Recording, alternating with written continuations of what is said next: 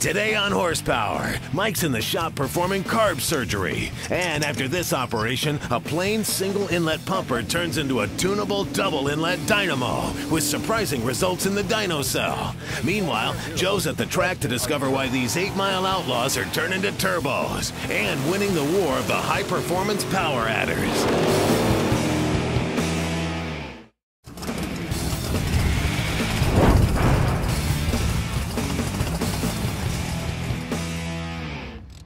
Say, want to know how to get more out of the carburetor on your street motor? Simple. Just make sure it's a 1050 Dominator with a shot of nitrous. Nothing to it. That's great if you've got deep pockets or a full-blown race car, but a lot of us are looking for ways to improve our carbureted hot rod without emptying our wallets. So today I'm going to show you how to transform a single inlet 600 CFM 4-barrel 4160 into a more tunable, better performing carburetor. Plus it'll give you the visual image of a more race-oriented one. Now here's what you're going to need, and we got most of it from Holley.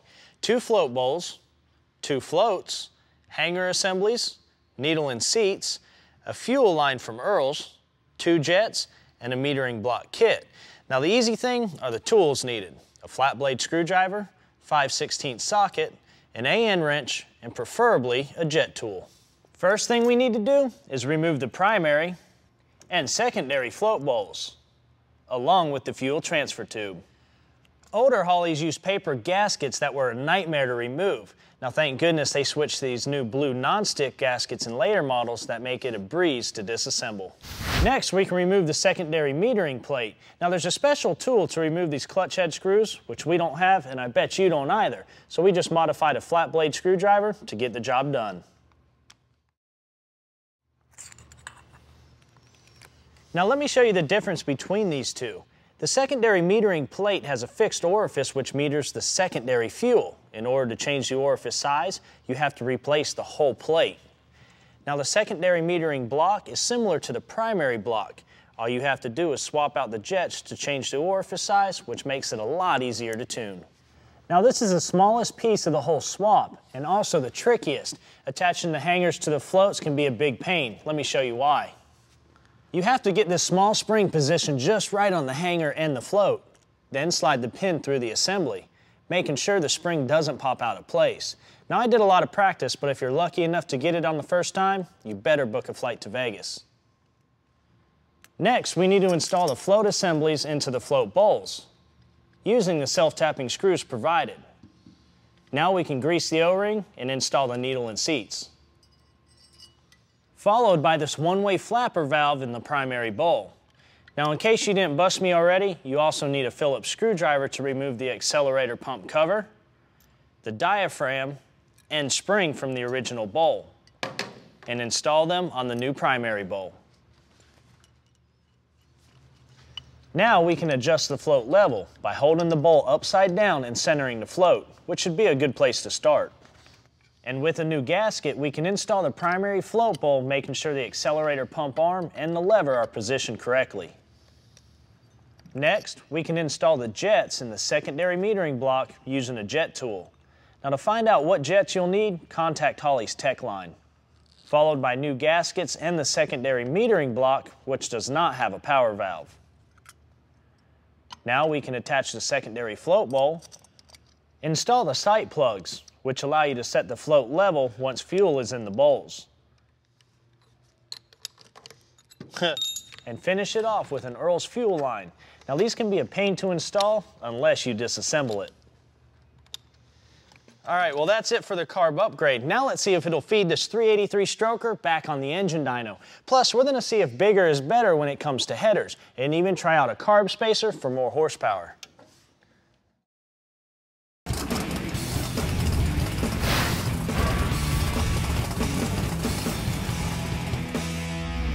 It's dyno time for this 383 Chevy small block, and we're about to find out what effect our carb upgrades have on this motor's power. We started with a single feed 600 CFM 4160 Holley, then added float bowls, 2 hanger assemblies, 2 floats, a secondary metering block kit, needles and seats, 2 secondary jets, and a dual inlet fuel line.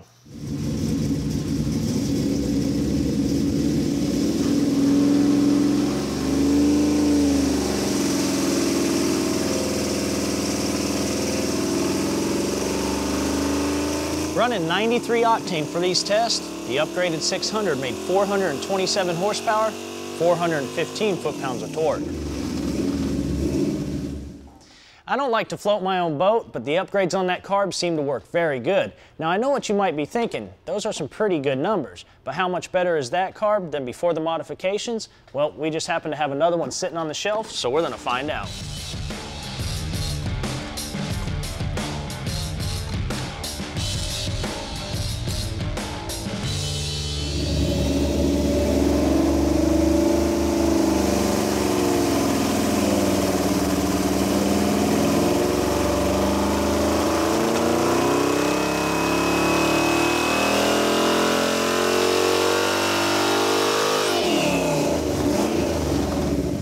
Alright, we made 421 horsepower, 408 foot-pounds of torque with the single feed 600. Now some of you may be wondering what would happen if we added a larger CFM carburetor. Well, we've got that covered too. A few weeks ago, we dynoed this same 383 to test some E3 spark plugs. That time with the Holley 770 Street Avenger, and we got 412 horsepower.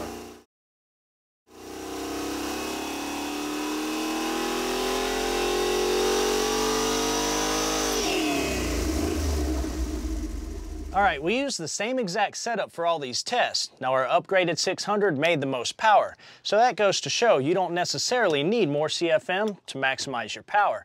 That's especially true with the vacuum secondary carburetor, because if you don't need the extra air and fuel, the secondaries aren't going to open all the way to begin with. We made all the runs using these 1 3/4" long tube Hedman Hedders. Since we made more power with a smaller carb, now I'm curious to see what happens to the horsepower and torque using a set of 1 5/8" headers.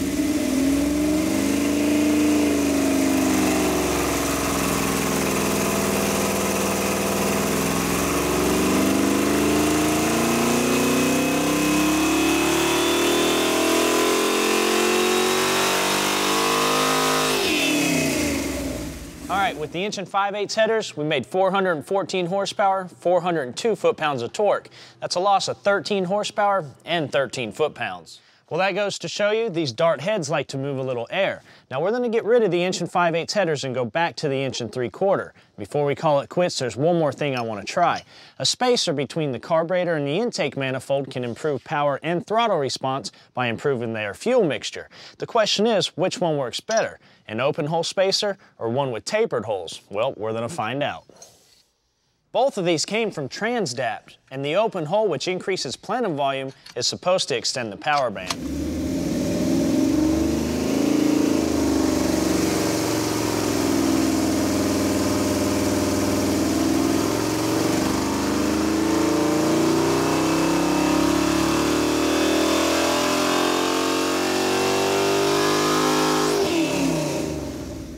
The idea behind the holes in this spacer is better fuel atomization, so you enjoy more torque and throttle response.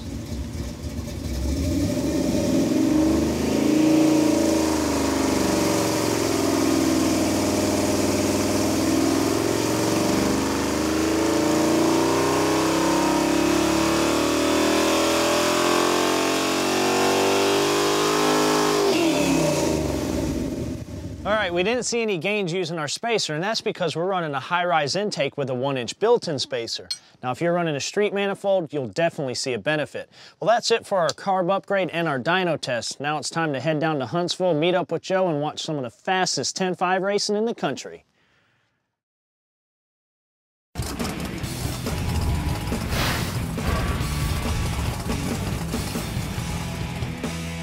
Well, we're back, and now to pose the question, are turbochargers taking over the world of competitive high performance? Well, we've come to a drag strip where all 3 power adders are here to battle it out, including big bad blowers, and of course, good old giggle gas, nitrous oxide.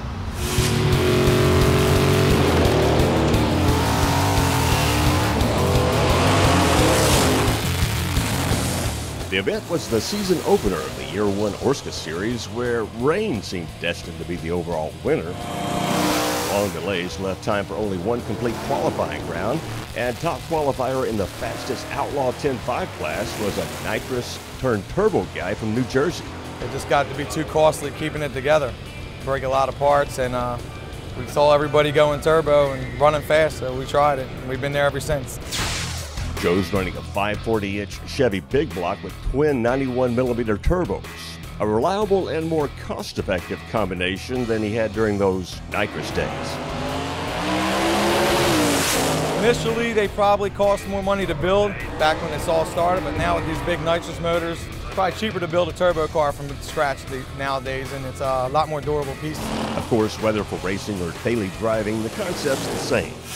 Turbochargers are forced induction devices that use exhaust energy to cram more airflow into an engine. Exhaust flow from the headers drives the blades of a turbine wheel before it discharges. On the other side, an aluminum impeller wheel draws in and compresses fresh air. These wheels ride on a close tolerance shaft that can spin well over 100,000 RPMs. Race motor turbos can easily increase intake pressure by as much as 50 pounds. Well, you've heard of turbo lag before, the time it takes the process to make power. Well, for drag racing, lag is no drawback at all. Get your converter right and you get up on boost, you're not going to have turbo lag at all. You see some cars go out there and leave lazy and the big power comes on later, but for the most part, you get the starting line boost right, you're good. I guess that guy should know he set the Outlaw 10.5 world records on both 8-mile and quarter-mile tracks. But I owe all that to the turbocharger. I mean, without a turbo, I don't know where we'd be. Tim also gives credit to this guy, Steve Petty from Proline Racing. He's not only Lynch's crew chief, he's got numerous cars here with motors he blueprinted for precision turbo power. I do all the combinations for the motors, like the camshafts, the compression ratios, rod lengths. I basically build the motor on paper. I just help them make sure they're in the groove, line them up. A lot of little things, make sure they turn the data loggers on. If they go out there and I'm not out there and they have a problem and the car does something stupid, it's best for me to be there and see what it's doing. That way, when I get back to the pits, I know what the problem is and how to address it. Basically, at 1.5 seconds into the run, I had 9 degrees of timing pulled out like a gear retard. Right there, where the converter locks up, it wants to shake the tires. Use timing, full timing out right there, and just kind of swings up the crap. There's a big learning curve, I guess, for a lot of guys with these turbos. What's the biggest part of that? Driving it, staging, that's the toughest part. Really? Oh yeah. It's got to have really good brakes. Motor tune-up's got to be spot on, motor healthy. And that's really the worst thing. Once you let off the button, you know, pretty easy from there. I'm just a thoroughbred nitrous guy, man. I love the nitrous stuff. I've had engine builders try to convert me over to turbos, but I'm gonna try to stick with the nitrous deal. And who could blame diehard nitrous guys like Mike Hill for hanging on to their squeeze bottles? Even in the ITRA, you watch the nitrous cars kind of fell off for a minute, and then they make a rule change and bring them back. And I just think we got to kind of do the same thing, you know, adjust to where you keep parity and keep the nitrous cars coming. I mean, nobody wants to see a whole turbo field.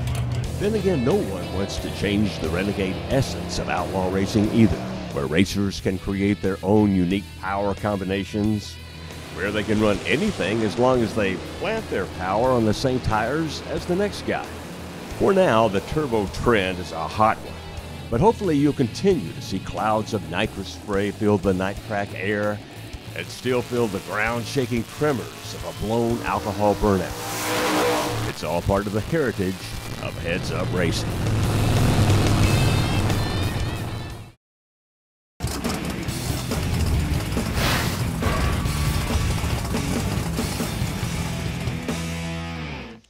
That's pretty cool.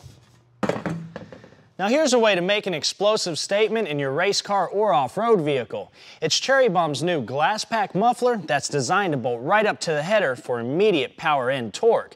Now each one features a true straight-through 3-inch core that's wrapped in high-temp wrapping. Now they're available in 4 different sizes and ready to give you plenty of performance and loud sound. Now the price, well, how does $95 sound to you? Well, next, technology's taken over everything from the way we operate our vehicles to the way we work on them, even degree in a camshaft. Now, for eons, the tried and proven way was the way that Buddy showed you a few weeks ago that starts with finding top dead center. First, to find top dead center, rotate the crank clockwise 10 degrees. Tighten the piston stop till it touches the top of the piston. Then rotate the crank clockwise until it hits the piston stop again. Mark the number, divide by 2, and that's top dead center. Of course, then he goes on to show you the traditional way to degree it. Well, recently at a trade show, we picked up this gadget called a Digicam, and well, today we thought we'd give it a shot and see how this thing works. It uses these crankshaft inserts, and after you find the one that's right for your crank, you drop it in, tighten the set screw with an Allen wrench, then you can slide the Digicam device over the crank snout and tighten it down with another set of screws. It also comes with this spacer that bolts right up to the block. That's good and snug. Now you still use the dial indicator like the traditional way, but no more degree wheel, and this baby does all the math. Now to find TDC, you install the piston stop. Now turn the motor counterclockwise about 30 degrees, and Then you run your piston stop until it bottoms out on the piston. now press the menu button until TDC shows up and press select.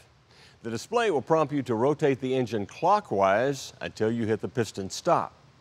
Now press the BTDC button and the display prompts you to rotate the engine counterclockwise until the piston hits the stop again. Now press the ATDC button to show the correct piston position. Rotate the piston away from the stop, remove the stop, and rotate the engine until the display shows 0.0, which is top dead center. Now to degree in the cam, you rotate the engine to find max lift on the intake valve. Then zero your dial indicator. If the needle starts falling, it's because your hydraulic lifter is bleeding down. It will stop in a few seconds. Now rotate the engine counterclockwise to 100 thousandths before max lift. Press the menu button until the letters CCTR are displayed. Press select and the display prompts you to rotate the engine until 50 thousandths before max lift. Now press the BTDC button and this display will prompt you to rotate clockwise until 50 thousandths after max lift. Now press the ATDC button and the display will show you the cam intake center line. Okay, buddy, as a guy who's now degreed cams the old traditional way and the digital way, what's your pick? Well, Joe, I'm accustomed to using a degree wheel, but I can see where this would come in really handy if the engine was still in the car. Very diplomatic, right? By the way, this thing goes for about 300 bucks. These inserts, well, they're sold separately. Well, that's going to put the wraps on this week's Horsepower. Why don't you come join us next time?